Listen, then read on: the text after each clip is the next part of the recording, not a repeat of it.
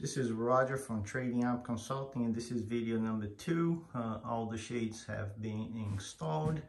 As you can see on the top, we got some L brackets for a top treatment, so we can hide actually the wires. So the wire came off the wall. We connect a female plug to connect to the male plug from the shade. And I like to leave a little extra wire, so I put a zip tie and I just leave it hung, especially because we have the top treatment.